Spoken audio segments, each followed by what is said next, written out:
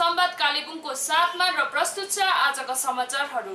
गोर्खाहरूको हित र पहाडको भविष्य सुनिश्चित गर्नको निम्ति यसचोटिको विधानसभा उपचुनावमा गोर्खा जनमुक्ति मोर्चाका प्रार्थी विनय तामाङलाई निर्विरोध जिताएर पठाउने आह्वान कालेबुङ तृणमूल कांग्रेसले गरेको छ। तृणमूल कांग्रेस कालेबुङका अध्यक्ष ढेन्डु भोटियाले आज एक पत्रकार सम्मेलनको आयोजना गर्दै तामाङले चुनाव जिते मन्त्री पदको शपथ लिने दाबीसम्म गरेका छन्। जातीय हितको कुरा गर्ने आम मानिसहरूले यसचोटिको उक्त अवसरलाई गुमाउनु नहुने भन्दै उनले समस्त जनसाधारणलाई पनि तामाङलाई जिताउने आह्वान गरेका छन्। र यो एउटा राम्रो मौका, विशेष गरी दार्जिलिङवासीलाई मेरो अनुरोध पनि छ, गोर्खाले न्याय पाएन तपाईहरु भन्नुहुन्छ, यो 19 तारिक तपाईहरु सबै दार्जिलिङवासीहरु गोर्खाको छोरा गोर्खाको छोरी भन्नुहुन्छ र यो अन्य जति पनि राजनीतिक दलहरु जसले म गोर्खा हुँ, म यो पहाडको यो दार्जिलिङको भविष्य उज्जवलको निम्ति हामीले यो पार्टी गरेको भन्छ, तपाईहरुले भन्छ भने यो 19 मईको जुन उपचुनाव छ त्यसमा हामीले विनय ज्यूलाई निर्विरोध अनकन्टेस्ट जितेर पठाउन सक्नुपर्छ। किनभने उहाँ एमएलए मात्रै नभएर त्यो पश्चिम बंगालको त्यो एसेम्ब्लीमा एउटा मन्त्री पदको शपथ लिनेवाला छ। त्यो एसेम्ब्लीमा शिरमा ढाका टोपी लगाएर दौरा सुरुवाल लगाएर मन्त्री पदको शपथ लिनु हामी सबै गोर्खेहरूले पहाड मात्रै नभएर विश्वभरिको छरेर बसेको गोर्खाहरूले घमण्ड गर्नु सक्नुपर्छ। र मेरो अनुरोध दार्जिलिङवासीलाई यही छ, तपाईहरुले निर्विरोध पठाउने कोसिस गरौँ हामीले हाम्रा विनय ज्यूलाई।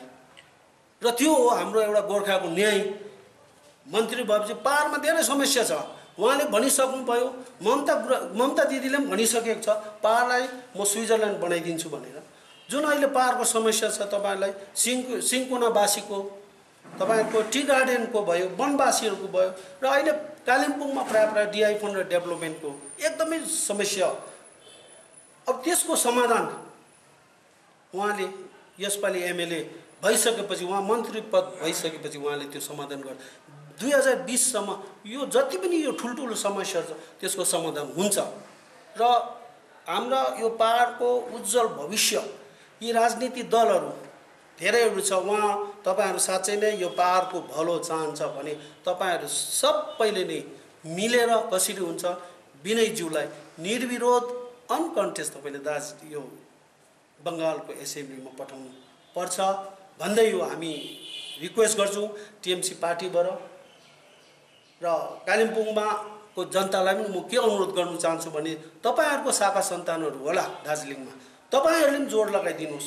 किनभने यो मौका अब घरिघरि आउँदैन, यो मौका हामीले चुकाउनु पनि हुँदैन भन्छ, मौकामा चौका छक्का हान्नु भन्छ र यो मौका हामीले चुकाउनु हुँदैन। र कालिम्पोङका दाजुभाइ दिदीबहिनीहरुलाई मेरो अनुरोध छ, तपाईहरुको आफ्नो सन्तानहरु दार्जिलिङमा छ भने कसरी हुन्छ विनय ज्यूलाई यो 19 तारिक भारी भन्दा भारी बहुमत, अब इलेक्सन त हुन्छ होला सायद, हाम्रा कति राजनीतिक दलले विड्रो गर्दैन होला, तर आफू गोर्खाको छोरा भन्छ, यो पहाडको भलाइ चाहन्छ भने तपाईहरुले एकदम निर्विरोध पठाउन सके अझ राम्रो हुन्छ। पार्टीले सायद अब यो 1-2 दिनमा एउटा डिसिजन दिन्छ हैन। अब म त त्यही भन्छु, हाम्रो यहाँ बेसी पार्टीबाजीमा धन्दा बेसी र चौकीको राजनीति बेसी, सबै आफ्नो एउटा पोस्ट पाउँ भन्ने मात्रै छ।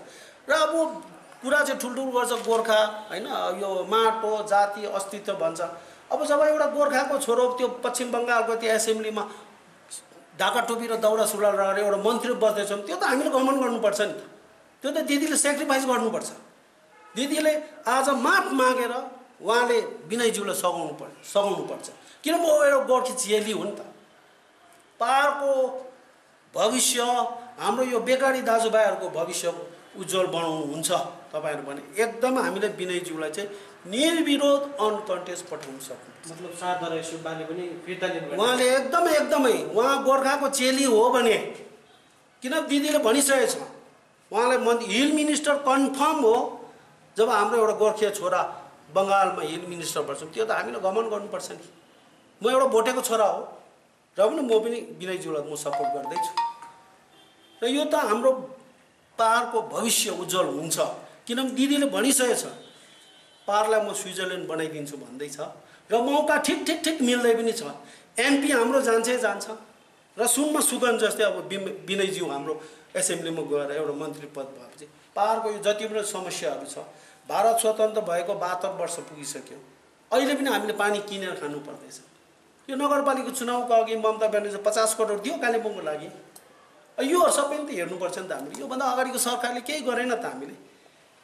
र जब गर्छु भन्ने सरकारलाई त हामीले पनि सपोर्ट दिनुपर्छ नि।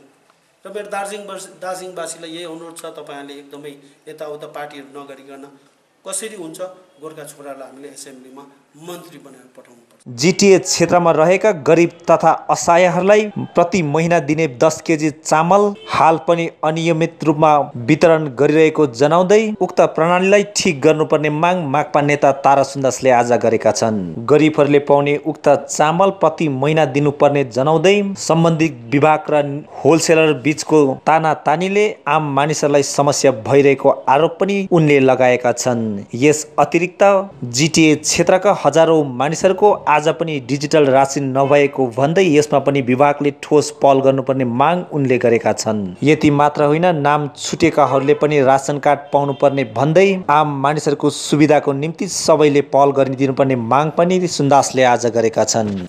र विशेष के भन्देखिलाई अहिले घरि जिटिए इलाकामा यहाँका गरिब गुरुबा असहाय मान्छेले भोगिरहेका दुःख विषयमा कसैले अगाडि सरेर बोल्ने जिम्मेवारी लिएकै छैन जस्तो गर्छ। ठुल्ठुलो कुरा गर्छ, कहाँ आकाश पाताल देखाउँछ, तर गरिब मान्छेले जो 60 वर्षदेखि माथि पुगेका छन्, जसले केही किनेर खानु सक्दैन, अवस्था अति नै दयनीय छ, त्यसलाई पश्चिम बङ्गाल सरकारले हरेक महिना 10-10 किलो चामल सित्तैमा दिने काम गर्छ। जो गरिब मान्छे छ त्यसको रेकर्ड छ, को चाहिँ सर्वे गरेर नगरपालिका पञ्चायत सबतिर लगेर गएको छ र ती मानिसहरूले हरेक महिना 10-10 किलो सित्तैमा चामल पाउने गर्छ।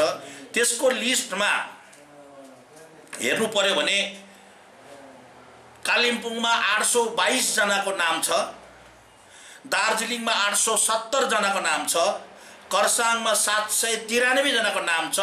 यी गरिब असहाय बुजुर्ग मानिसहरूको आमाबाबुहरूको नाम छ। जम्मा गरेर 2485 जना मान्छे जसलाई सित्तैमा चामल दिने गरिन्थ्यो।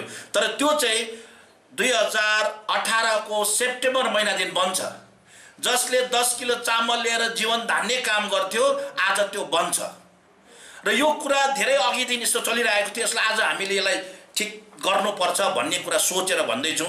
कारण चाहिँ के भने 10 किलो चामल दिने गर्छ, कुपन दिन्छ, त्यो कुपन लिएर दोकानमा जानुपर्छ र उसले 10 किलो सित्तैमा पाउँछ चामल। त्यो चामलमा मुसा गु होस् कि धुलो पिठो होस् सोध्नु पाउँदैन। यो विषय लिएर हामीले धेरै कुरा गरेका थियौँ, तर आज चाहिँ सुनाइ भएको छैन। अब अर्को कुरा, हरेक महिना 10-10 किलो दियो भने त जति पनि मान्छे आफैले बोकेर लिएर जानु सक्ने हुन्थ्यो नि।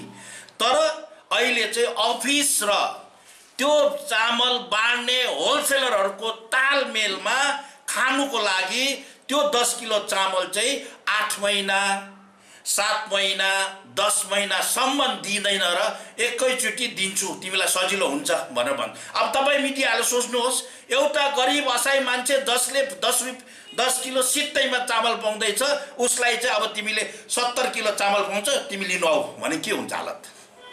70 किलो बोक्नुको लागि त गाडी चाहियो, गाडीको भाडा लाग्यो 200, कुल्ली लाग्यो भित्र बाहिर निकाल्नुको 150, अन्त 350 रुपियाँ तिरेर उसले त्यहाँनिर पाउने 50-60 किलो 70 किलो चामल लान्छ र उसलाई कर लाग्छ। त्यही दोकानमा त्यही दलाल दोकानदारलाई छोडेर हिँड्नुपर्छ र कम्ती पैसामा आज पनि गरिब मान्छेको नि आँसु, गरिब मान्छेको नि भाग यसरी खोज्ने काम गर्दैछ। त्यसैले गर्दा हामी विरोधी हौँ। त्यसले गर्दा शासक दलले गरेका अन्यायहरू, शासक श्रेणीमा रहेका मान्छेले अन्याय गरेका कुरालाई हामी बार उत्थान गर्ने गर्छौँ। अनि दोस्रो कुरा, नेसनल फुड सेक्युरिटी बिल अनुसार यहाँ भनेको छ जसको हातमा एएवाई कार्ड छ उसले हरेक हप्ता चिनी पाउने गर्छ। आदेशमा छ, केन्द्र सरकारले दिएको पैसा हो यो, केन्द्र सरकारले दिन्छ तपाईलाई, किन तपाईँ कार्ड एएवाई हो नि त। त्यसले गर्दा चिनी दिने व्यवस्था गर्नुपर्छ भन्ने त सरकारी आदेश छ, 2016 मा निक्लेको आदेश। तपाईँले हेर्नुहोस् कति महिना भयो चिनी नपाएको, चिनी नपाएको कति महिना भयो। चिनी पाउने राइट हाम्रो हो नि त, किन नदिएको र कसले खोज्छ?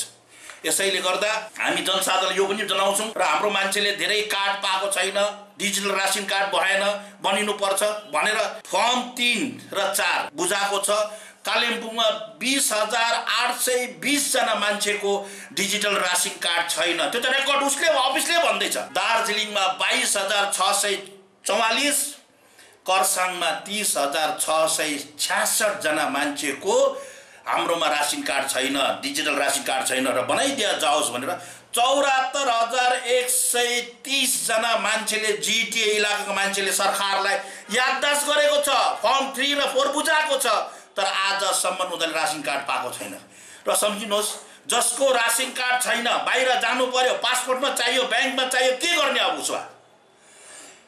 र हामी माग गर्छौँ 74,130 जना जिटिए इलाकाको मान्छेले जुन रासन कार्ड पाएको छैन त्यो डिजिटल रासन कार्ड अविलम्ब उहाँलाई दिनुपर्छ। अनि पश्चिम बङ्गाल सरकारले धेरै मान्छेको नाम छुटेको छ, धेरै मान्छेको रासन कार्ड छैन, उनीहरूको नाम लेख्दाखेरि आएन, भोटर लिस्टमा नाम छैन, त्यस्तो मान्छेको लागि form number 3U, form number 4U, यो फर्म हेर्दा हुन्छ। हेर्नुहोस् न, जिटिए इलाकाकोलाई ध्यानमा राखेर नेपालीमै छापेको छ, तर यो अफिसले दिएन त तपाईँ र हामीलाई फर्म। यो फर्ममा चामल पाउँछ, गहुँ पाउँछ, चिनी पाउँछ, सब कुछ पाउँछ, तर यो फर्मै भरेन। तपाईँले अहिले पनि सोध्नुहोस्, यो पूर्वाग्रह राखेर कुरा गरेको होइन, तर हाम्रो मान्छेको फर्म RKSY राज्य खाद्य सुरक्षा योजना अन्तर्गत पाउनुपर्ने सुख सुविधा सहुलियत हामीले पाएको छैनौँ। यसले गर्दा हामी जनसाधारणलाई आह्वान गर्छौँ, हामी पश्चिम बङ्गालमा छौँ, पश्चिम बङ्गाल सरकारले गरिब जनता यसरी ठगिनु पर्दैन। आफ्नो पाएको चामल 10 किलो चामल पाउने चामल 8 महिनासम्म नपाएपछि 8 महिना बादमा तिमी लिनु आऊ भन्दाखेरि 80 किलो चामल यहाँ छ है भन्छ। त्यो बोरा बोकेर लानु कि खानु के गर्नु, अन्तमा के हुन्छ? त्यो चामल हामी कर लागेर त्यही दोकानलाई आधी दाममा छोडेर आउनुपर्छ। त यस प्रकारले यस्तो अन्याय हुँदैछ, गरिब मान्छेको आङमा घाम कहिले लाग्दैन, गरिब मान्छेले न्याय कहिले पाउनु सक्दैन भन्ने कुरा सिपिएम पार्टी बोध गर्छ। भालुखोपको डम्पिङ ग्राउन्डमा आगो सल्किएपछि निक्लिएको समस्या हाल पनि समाधान भएको छैन, जसको कारण सहरको विभिन्न क्षेत्रहरूमा मैला उठाउन सकिरहेको छैन भने हाल पनि नगरपालिका र स्थानीय गाउँलेहरू बीच भनाभनी लगातार चलिरहेको देखिन्छ। सोही अन्तर्गत आज भालुखोप क्षेत्रका केही युवाहरूले पत्रकार सम्मेलनको आयोजना गर्दै उक्त क्षेत्रमा कुनै पनि हालतले मैला फ्याँक्न नदिने दाबी उनीहरूले गरेका छन्। जुन चाहिँ नगरपालिकाको हामीले जुन चाहिँ यो मैला थप्पा बन्द गरिरहेका छौँ है, यस विषयमा हामीले धेरैवटा न्युजहरू गरिसकेको छौँ है। र अब के भइरहेछ भनेदेखि यहाँनिर चाहिँ धेरै मान्छेहरूले चाहिँ हामीलाई उल्टा दोषाउने काम गरिरहेछ है। यहाँ हामीले बन्द गरेको अनुसारले चाहिँ किन गर्यो, कसरी गर्यो, के भएर भन्ने कुराहरू मान्छेहरूलाई अन्यलमा परिरहेको होला, बजारको मान्छेहरू पनि है। र हामी एउटा खास महलको मान्छे भएर है यहाँ हामीले म्युनिसिपालिटीलाई है कोअपरेट गरेको कुराहरू हामीले धेरै अगाडि पनि भनिसकेको छौँ है। र जुन चाहिँ आज भन्नुपर्ने कुरा चाहिँ म के भन्न चाहन्छु भने हाम्रो नगर अध्यक्ष हुनुहुन्छ रवि प्रधानजी है, उहाँले जुन चाहिँ हामीले साजिस गरेको, जुन चाहिँ हामीले उहाँहरूलाई के हामीले साजिस गरेको कुराहरू गर्नुहुँदै थियो, बारम्बार पेपरमा पनि त्यही आइरहेछ, न्युजमा पनि त्यही आइरहेछ है। त्यो यस्तो कुराले चाहिँ गर्दाखेरि चाहिँ अलिकति हाम्रो मनमा लागेको छ है। यति साह्रो भयानक धुवाँले हाम्रो गाउँमा यति साह्रो क्षति पुर्याइरहेको छ। घरमा पालेको पशु सुँगुरहरू कतिवटा मरिरहेछ, गाई बाख्राहरू मरिरहेछ, नानीहरू अहिले पनि हस्पिटलमा गयो भने देख्नु सक्नुहुन्छ है, कतिजना बिमारहरू भएर हप्तै पछि लाँदै ल्याउँदै गर्नु परिरहेछ। र हामी गाउँमा पनि बसि नसक्नु भइरहेछ। जति पनि बुढापाकाहरू छ है, उहाँहरूलाई पनि गएर तपाईँहरूले सोध्नु सक्नुहुनेछ र कस्तो भइरहेछ गाउँमा। अब हामी मैला फ्याँक्नु त थप्पै नदिने है, उहाँहरूले भन्नुहुँदैछ फाल्टो जग्गा खोज्दैछ भन्दैछ।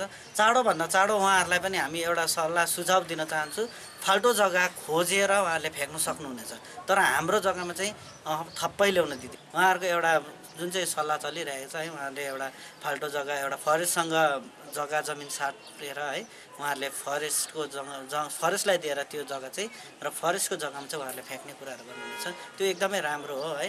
र हामी यही आह्वान गर्न चाहन्छौँ है उहाँहरूलाई, अलिकति मान्छे गाउँ बस्तीहरू नभएको जग्गामै लगेर फ्याँकिदिएमा राम्रो पनि हुन्छ है। हामीलाई जस्तो दुखाइहरू नभोगोस् अरूले पनि, र यति नै छ हाम्रो चाहिँ। हवस् त दर्शकबिन, यो थियो आजको संवाद कालेबुङको प्रस्तुति र भोलिको प्रस्तुति हेर्न नभुल्नुहोला। तबसम्मको लागि म लगायत सम्पूर्ण संवाद कालेबुङ टोलीलाई बिदा दिनुहोस्। नमस्कार।